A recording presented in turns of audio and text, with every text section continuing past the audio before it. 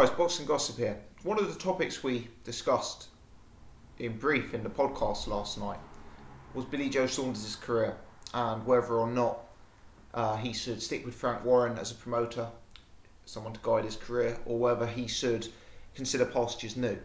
Now, it was a topic that received a lot of interest, but there was a huge amount to discuss on the podcast last night, so it wasn't one that we could necessarily go into in full detail. I wanted to do a separate video more to get my own personal thoughts across on the subject. Let me start by saying, historically, I think Frank Warren has actually done a pretty good job in building Billy Joe Saunders. Frank Warren signed Billy Joe Saunders as a young Olympian. Saunders made his professional debut in 2009, and I actually think, if you like, Frank Warren guided Billy Joe Saunders the old-fashioned way in terms of building his career. In his 11th fight, he fought for the Southern Area title. Moving on to his 13th fight, he fought for the Commonwealth title. He stepped up to fight for the British title against Nick Blackwell in his 16th fight.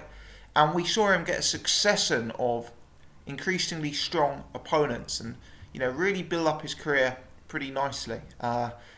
As I've alluded to, Nick Blackwell was his 16th fight, and we then saw, relatively decent domestic names: Matthew Hall, Spike O'Sullivan, John Ryder, the undefeated Emmanuel Blandamora, before the undefeated at the time Chris Eubank Jr., which was for the EBU as well as the British and the Commonwealth titles.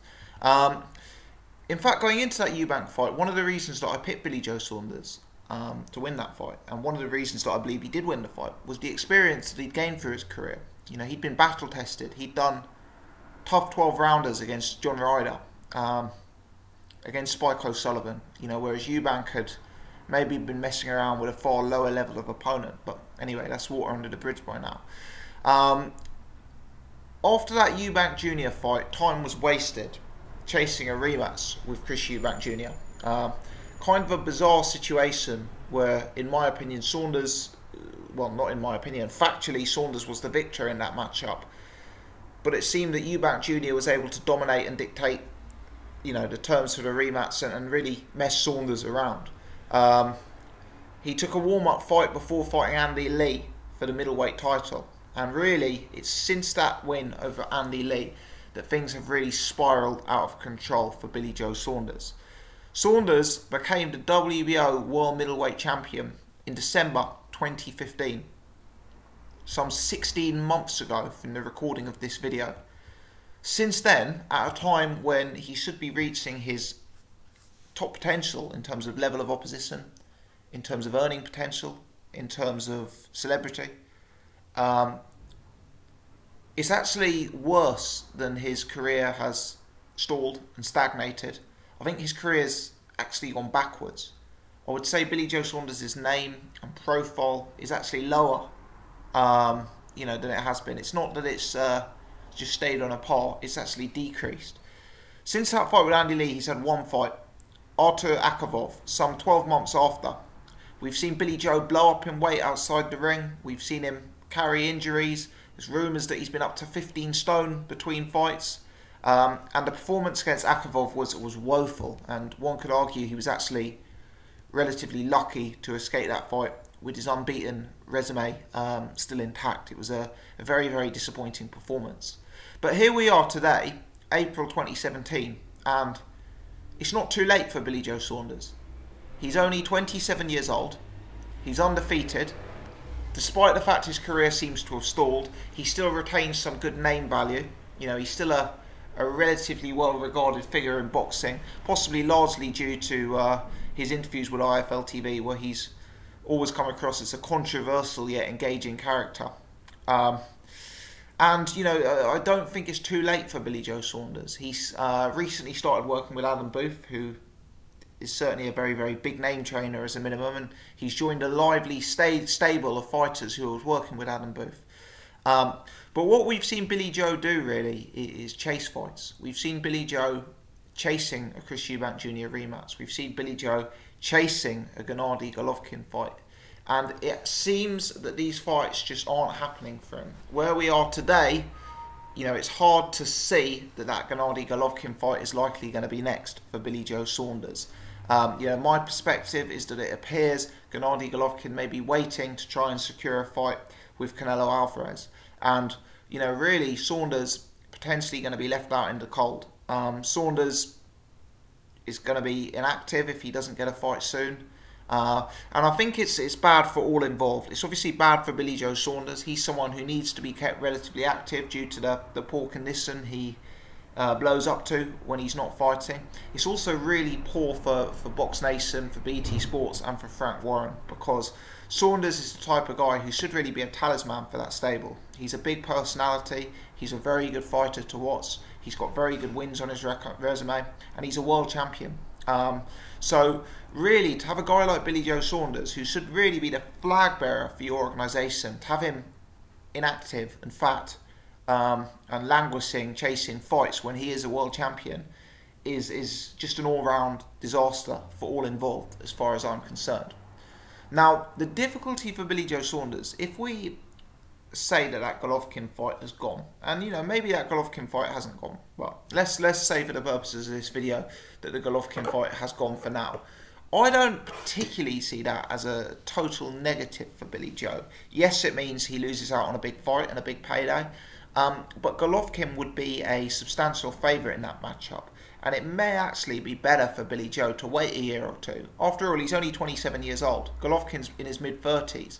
Golovkin's not going to be getting any better at this stage, and there's a high probability that he may actually start to feel the effects of age, certainly in the next 12 to 24 months. The timing may actually work out beneficial to Billy Joe to actually sit on that matchup and let it marinate for a bit longer.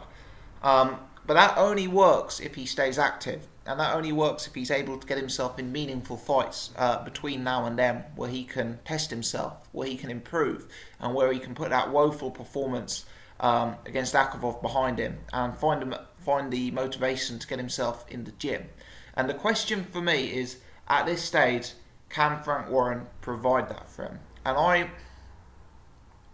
I am unclear, because whilst Frank has done an excellent job of feeding him domestic level names when he was a British, Commonwealth, European champion, and of building him up, what Frank Warren now needs to be providing for him are the more fringe world level guys who are much more expensive to bring over. So specifically, I'm talking names like Gabriel Rosado. I mean, that would have been an absolute ideal fight for Billy Joe Saunders, but it's a fight that they decided not to take, which seems, you know, really, really bizarre from my perspective. But there's that Gabriel Rosado fight. I know Rosado is now scheduled to fight Martin Murray, and I think that was a missed opportunity. I know Curtis Stevens has just suffered a big loss to David Lemieux, but that's certainly another name that I'd consider, and that's another name that I would throw into the mix.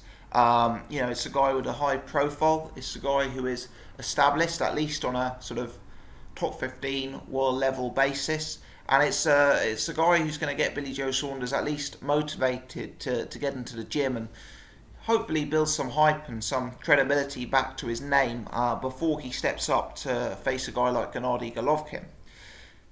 Put frankly, no pun intended, given he's with Frank Warren, I don't believe Billy Joe Saunders would be in this situation if he were to be signed with Eddie Hearn. Now, Eddie Hearn detractors will cite the Luis Ortiz example as a reason that Eddie Hearn is not always the right man to guide someone's career. And I completely agree. Eddie Hearn didn't do the best job with Luis Ortiz, and as you guys know, Luis Ortiz departed Eddie Hearn. But when you have a domestic fighter aged only 27, and a domestic fighter already holding a version of the World Championship in a glamour division, the middleweight division, I find it hard that Eddie Hearn would have allowed the inactivity that Billy Joe Saunders has suffered, only to bring him back against a guy like Artur Akavov in a leisure centre in Paisley, Scotland. You know, I just don't see fighters like that. You know, I don't see Eddie Hearn doing that to his fighters who are operating at that sort of level. If you look at the job that Eddie Hearn's done for fighters like Paul Smith, Martin Murray, Nathan Cleverly, you know, those sort of world title fringe type guys who have maybe been in title fights or held versions of the title, if you look at the way he's been able to secure big fights for them time and time again, I kind of believe that's what Billy Joe Saunders needs. And I actually believe his upside is far higher than any of those guys. You know, Cleverly, Murray, Paul Smith, Eddie Hearn's been able to get those fights. I believe he'd be able to get them for Billy Joe Saunders. And I believe Billy Joe Saunders would probably prove victorious because he is a more elite boxer than the names I've mentioned. Now, I guess another difficulty is the nature of the middleweight division at present. You know, there are some big fights out there, but a lot of the big fighters are unavailable. You know, if Golovkin's unavailable to fight Canelo, presumably Canelo's unavailable to fight Golovkin. You know, they've got to decide whether they want to go back down the Eubank route again. Like, how many times have we heard there may be a rematch between Saunders-Eubank? Will they or won't they, etc. There's been talk about Billy Joe Saunders stepping up and campaigning at £168, throwing his hat into the ring with the names like James DeGale, George Groves, Callum Smith. Let me say, personally, I believe that would be an absolute disaster for his career. I believe Billy Joe, having seen him in person, having watched his fights where he's fought other middleweights, I don't believe he's a big middleweight. In fact, I believe he's a smaller than average middleweight. And I think stepping up to £168 when you've got guys like Callum Smith, you know, Rocky Fielding and George Groves, guys of that sort of size, I think that would be a real bad decision from Billy Joe, especially if you consider that he's the kind of guy who, you know, isn't the biggest puncher at 160. I also think for a guy who's shown a lack of discipline between fights, having that extra £8 buffer to blow up between fights may not be a healthy thing for Billy Joe. He's the kind of guy who will take full advantage of that extra £8 down the burger bar. If we can take past behaviours as an indicator for how he'll perform in future. All in all, I think Billy Joe Saunders needs to get himself in a meaningful fight soon. And I think if the Golovkin fight isn't getting signed or isn't going anywhere, I think we need to see a promoter, assuming that's Frank Warren being Billy Joe's, you know, current promoter, to actually create a show around Billy Joe. You know, put some investment into your man. Have Billy Joe headlining a bill, maybe the Copper Box, maybe Wembley Arena, you know, somewhere in the London area, and bring in an opponent to fight him. You know, it could be someone who's on the fringes of world level with that name credibility. You know, someone like a Curtis Stevens, someone like a Gabriel Rosado. I mean, let's pull up BoxRec now, and I'll try and see if I can give you more examples. I don't think he should go straight into a fight like Danny Jacobs or David Lemieux, but you know, someone with a bit of name value. There's a Willie Monroe Jr., a Hassan Ndam and Jickham, Issei Smith, Sam Solomon, Jorge Highland. You know, names that are perhaps a little bit more known to the UK fans from previous fights and that sort of thing. I think that would be a real good thing, and I think it would be very good for Box Nation and BT Sports to have a guy like Billy Joe Saunders active. All in all, if I was Billy Joe Saunders, given the job Frank's done with him historically, and given the fact they've obviously got a good relationship, and Billy Joe's obviously a loyal type, I would suggest sticking with Frank Warren for now.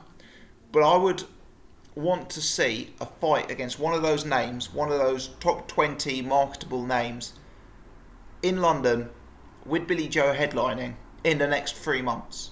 And I would want to use that kind of fight as a springboard to one of the very big matchups. And if Golovkin's unavailable, if Alvarez is unavailable, if the Eubank fight isn't happening, then you've got to take the fights to the more, the risky but still medium level rewards. So I'm talking the likes of Daniel Jacobs, I'm talking the likes of David Lemieux. You know, the fights that will cement Billy Joe right back as the number 2 man in the middleweight division should he be victorious. If that cannot happen, you know, if Billy Joe is appearing on some sort of undercard, or if Billy Joe is fighting against a guy that we haven't really heard of with no marketability like Artur Akavov, then I think he really needs to be considering his options, because I just don't think a guy like Eddie Hearn would necessarily guide Billy Joe Saunders' career this way. And I think if you look at Frank Warren's current world level champions, you know, you've got Terry Flanagan. I've discussed that extensively this week on the channel, that I think his career has been very poorly handled in terms of building him a name and building him a brand. You've got Billy Joe Saunders, who's hit absolute rock bottom in terms of his activity and in terms of his momentum. You've got a guy like Liam Wass, who's been knocking on the door for years, and maybe he should have had a chance a year ago. He's now got a chance against a guy who looks like a complete monster, and he's a massive underdog. There's lots of question marks at present as to the pulling power of Frank Warren's stable, especially prior to the BT Sports deal, as to whether the funding is there and the public awareness is really there to bring these names over to the UK. And I think maybe Saunders would do well to give one more fight, see what is delivered for him in his next matchup. Maybe he'd do well to give it another 3 months and see how the new BT Sports deal. But if in 3 months' time he's fighting in an undercard or fighting someone of no name, then I think he's got to, depart, and I think he's got to work with Eddie Hearn or one of the other major promoters, because he's 27. The best years of his career could still be ahead of him. And if he can get momentum, if he can get activity, Billy Joe Saunders genuinely has the potential to have his profile multiplied by 5 and be involved in very, very big fights. Let me know your thoughts on this, people. What's your assessment of the whole situation? What do you make of the job Frank Warren has done for Billy Joe Saunders, both in the past and present? And if you were Billy Joe Saunders, would you be considering your opportunities in the sport right now? Leave your comments in the section below. Do let me know your thoughts. Always interested to discuss. If you've enjoyed the video, please take the time to hit the thumbs up button. And if you're new to the channel or you haven't done so before for whatever reason, do take the time to press subscribe so you can check out all of my other stuff. Many thanks indeed for watching.